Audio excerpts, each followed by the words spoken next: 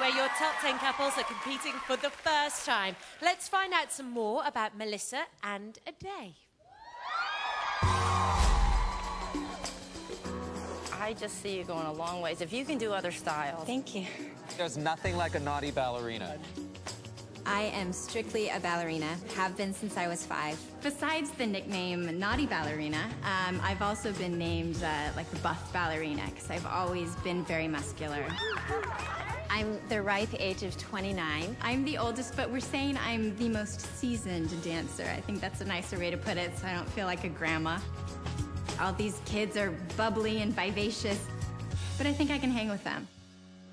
Melissa will be partnered with contemporary dancer Ade. Superstar. That's what I think you are. I go to Chapman University in Orange County, California. I really love music, mixing, editing, DJing, anything with music. Sound engineering is what I'd hope to be if I can't make it as a dancer, but dancing is always comes first, it's my passion. For week 1, they picked contemporary with choreographer Mandy. Here we go, ready? We are doing a routine about that moment when you first fall in love. You're gonna be seeing a lot of sweeping movement, lifts, running. I like a lot of different body parts in a lot of different places because I think it creates chemistry and it creates energy.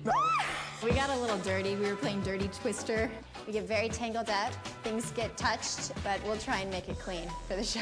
G-rated, G-rated. I kind of like the Dirty Twister.